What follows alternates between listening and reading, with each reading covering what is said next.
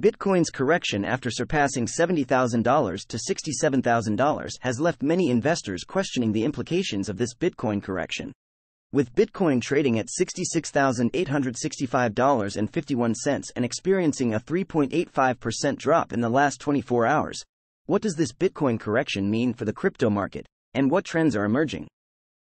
Despite the recent Bitcoin correction, investor interest in Bitcoin remains robust, evident from the steady BTC ETF inflows.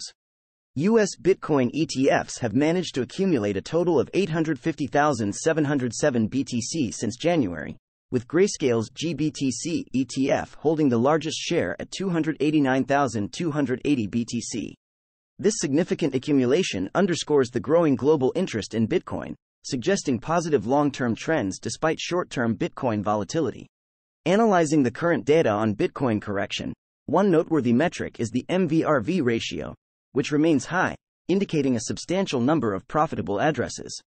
However, this isn't without its risks, as a major selling threat looms around BTC.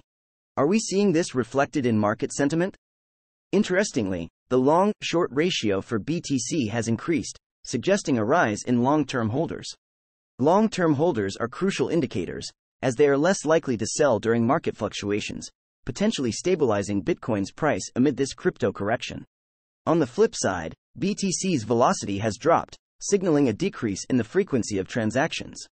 This could mean more addresses are holding onto their BTC, reflecting a shift towards holding rather than trading among users. Turning our focus to Bitcoin miners, their role can't be overlooked. When miners' income decreases, there's a tendency for them to sell their assets to remain solvent. However, miners' daily revenues saw an increase last month, rising from $29,981,891 to $39,242,392, indicating that, for now, miners are relatively better off financially. This financial cushion for miners can contribute to market stability, reducing the pressure to sell off BTC during this Bitcoin correction. Another aspect to consider is the behavior of short-term investors. The price dip post $70,000 can partly be attributed to many short-term investors taking profits.